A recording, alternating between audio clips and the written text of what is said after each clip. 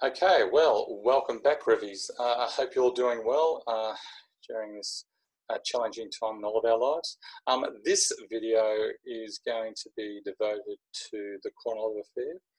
And the Kornilov Affair is very significant for the Bolsheviks' eventual success in October 1917. And it follows on from the July days. So just to recap with the July days. With the July days, it was a failed insurrection against the Provisional Government. The Bolsheviks were blamed for it. Still debate about whether they led it or not. I believe they really didn't. But so they were blamed and they lost support as a consequence. However, only just under a couple of months later, so we're talking July days 3rd to the 6th of July 1917, then the Kornilov Affair happened in late August to early September 1917. With the Kornilov Affair, the Bolsheviks regained support, and it's very significant because with that support, it enables them to eventually take control of the Petrograd Soviet and do a number of other things which help them then to take to overthrow the Provisional Government in October 1917.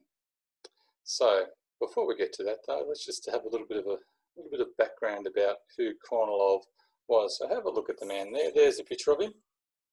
So he was appointed Commander-in-Chief on the 18th of July 1917 by Kerensky, and he's an interesting man. He he never believed or never supported really the February 1917 revolution. So he's part of the old guard, conservative. Would have liked to have seen a restoration of the Tsar in power, back into power. And the Kornilov Affair is Kornilov marching back from the front, trying to overthrow the Provisional Government and the Petrograd Soviet in Petrograd, and it goes from there. So anyway, what we'll do is I'll just read something from Lynch, because Lynch describes it very well. Kornilov was the type of army officer who had never accepted the February Revolution. He believed that before Russia could fulfill its national duty of defeating Germany, it must first destroy the socialist enemies within. It's time, he said, to hang the German supporters and spies, with Lenin at their head and the Bolsheviks, and to disperse the Soviet, so the Petrograd Soviet. By late August, the advance of German forces deeper into Russia began to threaten Petrograd itself. Large numbers of refugees and deserters flocked into the city, heightening the tension there and increasing the disorder. Kornilov declared that Russia and the government stood in grave danger of a socialist-inspired insurrection, and he informed Kerensky that he intended to bring his loyal troops to Petrograd to save the Provisional Government from being overthrown by the Petrograd Soviet and by Lenin and the Bolsheviks.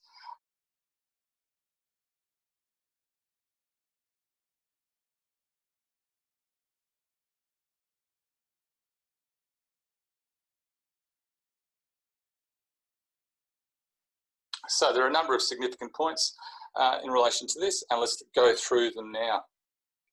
So first up, when Kerensky heard that Kornilov was marching back to Petrograd, he panicked, and he feared that there weren't enough Provisional Government troops to defend the city against Kornilov. So what he had to do was he decided to free all the Bolsheviks who were in prison, Trotsky and others, and then arm the Bolsheviks and their supporters. So we see here, this first point here, Kerensky and the Provisional Government gave firearms to Petrograd citizens, including the Bolsheviks, to help defend the city against Kornilov's advance. Fee states over 40,000 were armed. So this is 40,000 workers, Bolshevik supporters, or Petrograd Soviet supporters, were armed with Provisional Government armaments, rifles and so forth.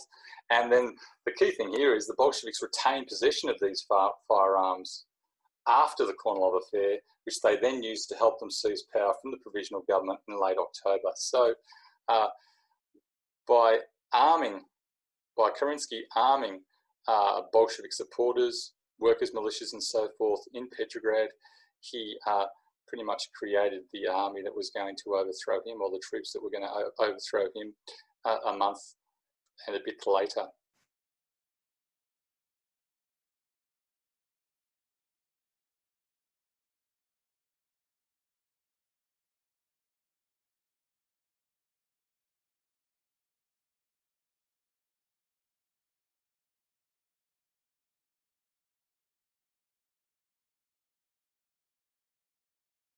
Another significant point, the Red Guards and the Kronstadt sailors, pro-Soviet soldiers who played a crucial role in the October Revolution, were greatly strengthened by the Kornilov Affair as well, okay? So the Red Guards and the Kronstadt sailors, the Red Guards were, most of them were older workers who weren't fighting at the front because they were too old to be soldiers or whatever, so they were still, you know, they were just armed, hung out in Petrograd. And the Kronstadt sailors were the elite sailors, very radical. They pretty much set up their own government on at the Kronstadt naval base by this stage, and they were pro-Soviet, so they were pro-Petrograd Soviet soldiers. And they, after the Kornilov Affair, both groups were seen as defenders of the revolution, so they both also gained a lot of stature. And the Kronstadt sailors were supported the Bolsheviks in the October Revolution too. The Kornilov Affair, the other big point here, the Kornilov Affair increased Bolshevik support. The Bolsheviks presented themselves as defenders of Petrograd, which diverted attention away from their failure during the July days. So they were armed, Kerensky armed them, and he had pretty much no other choice. He armed the Bolsheviks, Bolshevik supporters, and other Petrograd Soviets members and so forth.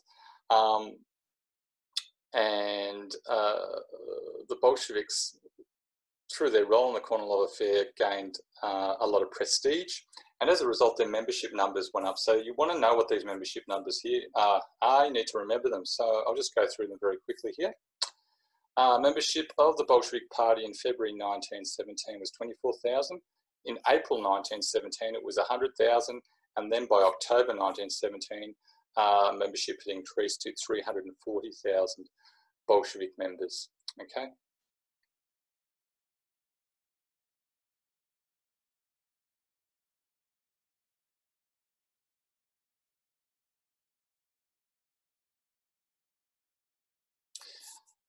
Another key point, it demonstrated the Provisional Government's lack of authority over the military and how vulnerable the Provisional Government was to military threat.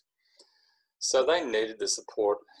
They needed the support of the Petrograd Soviet and other revolutionary parties, such as the Bolsheviks, in order to defend Petrograd. They didn't have it. They didn't have. Kerensky didn't have enough military power himself to defend Petrograd, so he depended upon the Soviet and the Bolsheviks and others. And it showed his lack of authority, military authority, as well as political authority too. Because we know if the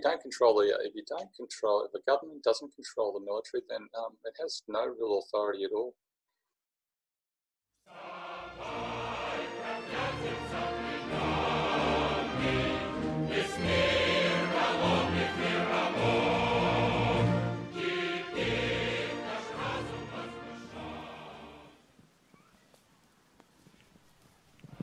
Hey, Kornilov, you want some of this?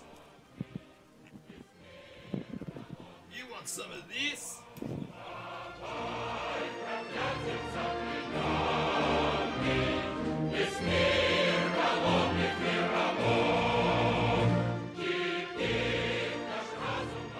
It showed that the people were prepared to defend Petrograd, but not necessarily the Provisional Government. Okay, so that sort of connects into the July days. So with that failed insurrection, we know Petrograd is the political centre of Russia at this time, and whoever pretty much controlled Petrograd controls the Russian government, is in authority. and the people were prepared to defend Petrograd, but not necessarily the Provisional Government. And that, I suppose, that links to what happens in October 1917, when the Provisional Government is overthrown with very little effort, very few deaths. So yes. Next, it contributed to the Bolsheviks gaining their first majority in the Petrograd Soviet and the Moscow Soviet. So this is a key point here, all right?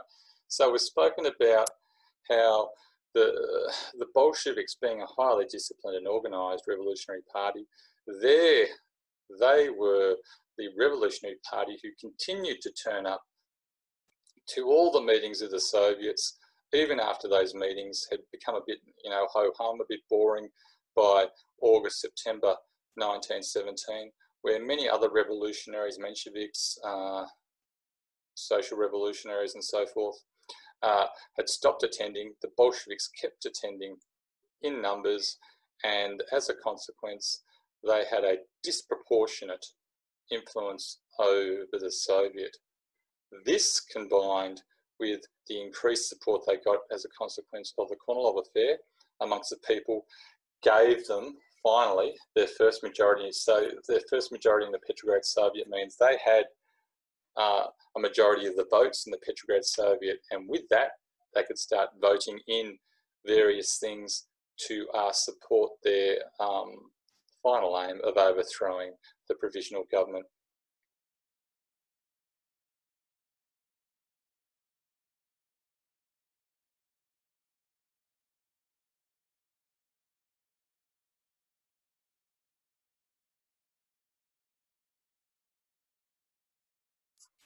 Another significant point, Trotsky and two other Bolshevik leaders, Vladimir Antonov Avensko and P.E.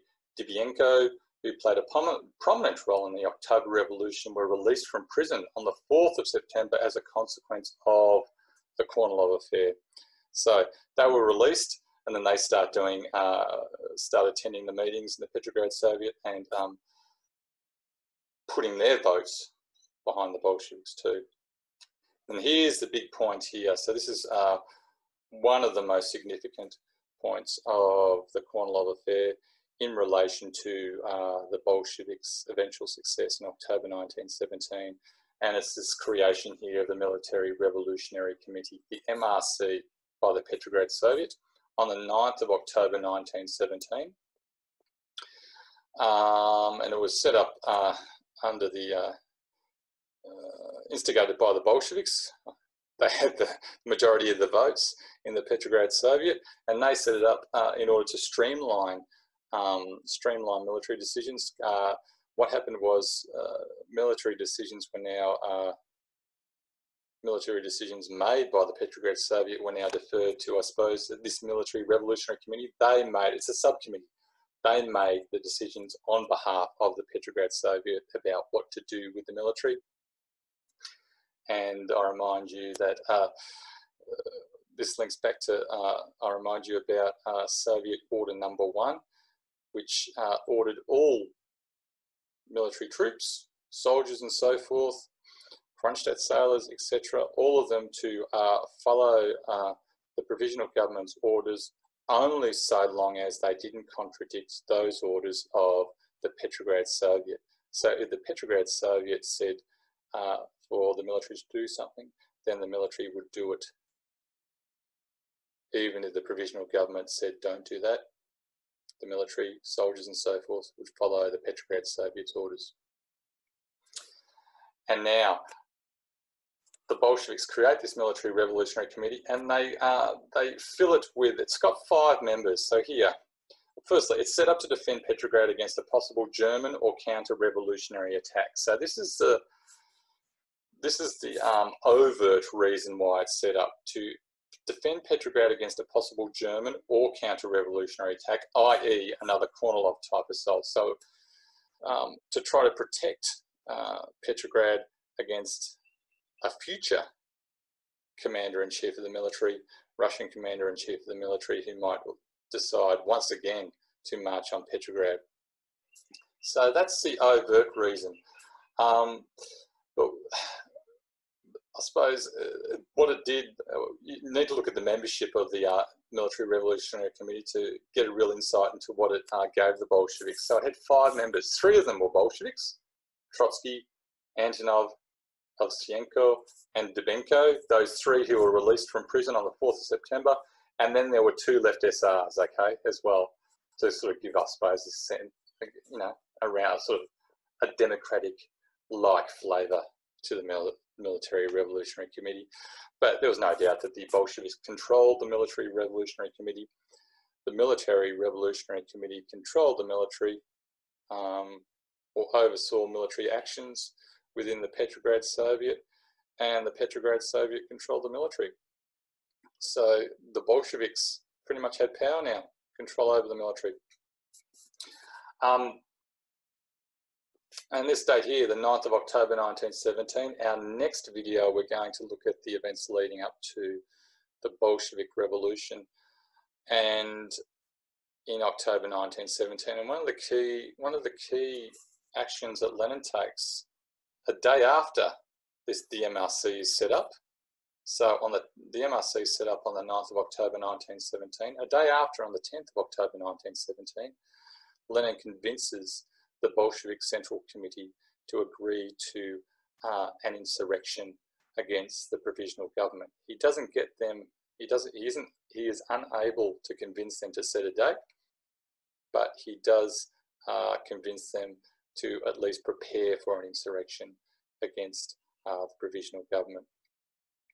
And when it does, when the uprising, the insurrection does occur against the Provisional Government, led by the Bolsheviks and the Petrograd Soviet, it is the MRC that's at the forefront of organising this, and Trotsky in particular through the MRC, controlling the movements of Bolshevik troops, Red Guards, Kronstadt sailors and so forth, to overthrow the Provisional Government in Petrograd.